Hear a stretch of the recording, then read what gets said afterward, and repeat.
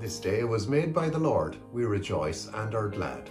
Welcome as we continue Easter joy, Easter celebrations with day 5, Thursday of the Easter Octave.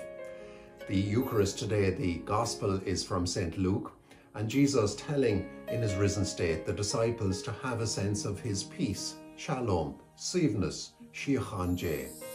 There is an interesting reflection on Easter by George Herbert, and it's called Easter Wings, and it runs, Lord, who createst man in wealth and store, though foolishly he lost the same, decaying more and more, till he became most poor with thee. O let me rise as larks harmoniously, and sing this day thy victories. Then shall the fall further the flight in me.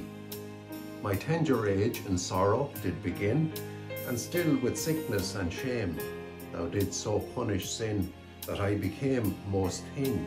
With thee let me combine and feel thy victory, for I imp my wing on thine, affliction shall advance the flight in me. This day was made by the Lord. We rejoice and are glad. Amen.